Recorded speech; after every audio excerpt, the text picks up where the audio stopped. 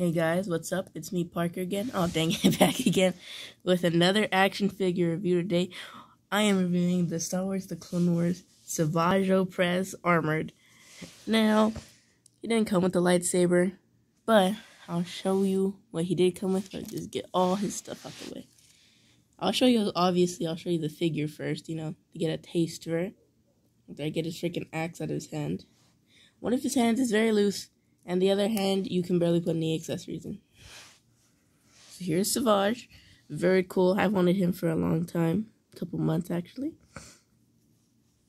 The condition I got him in was pretty good. The cloth is all good. Torn up. Rubber is good condition. Got his knee movement. Pretty cool. Yellow hands with the claws that I didn't actually know they painted fingernails on. Now onto the head.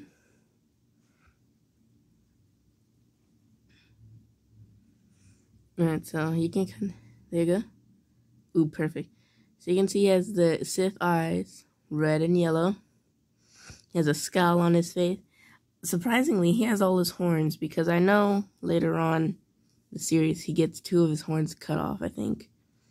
He has these removable armor pads, which I'm not going to remove, because he just looks better with them. He's a pretty basic figure design.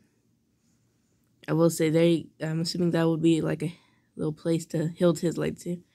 For the hilt of his lightsaber, sorry, I can't talk. He has it's yellow and black, the tattoos. His armor design is pretty basic.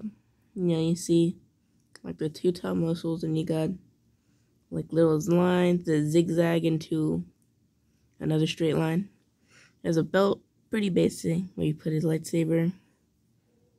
Well, where he would put his lightsaber. He's got this surprisingly soft goods tunic. I don't know if this is accurate to the show, but one side is cut and the other side is not. So I don't know if that's like on purpose or if it came, or if he ripped it on accident. Either way, he still looks cool with it on. And now on to the accessories he comes with. He came with his stand, where you can put the Galactic Battle Game card in. Very nice. Always need more stands. Came with his battle axe that can fire a missile. Don't really know I can fire a missile, but you can hold it 2-handed or just 1-handed, Then you got this trading card. Well, no, the Galactic Battle Game card. I guess it could be classified as trading cards.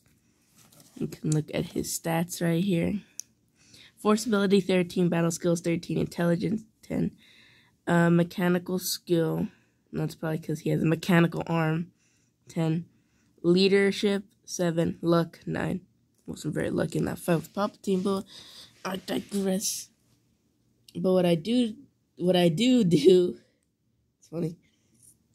What I do with him is I take my Darth Maul's lightsaber, because I use the Mandalore one now mainly, except for in the main series.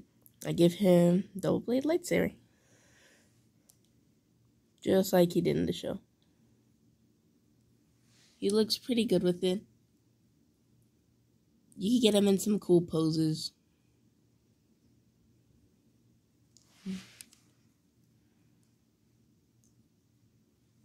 But that's gonna wrap up my Star Wars The Clone Wars Savage Opress figure review. Alright, see you guys in the next video.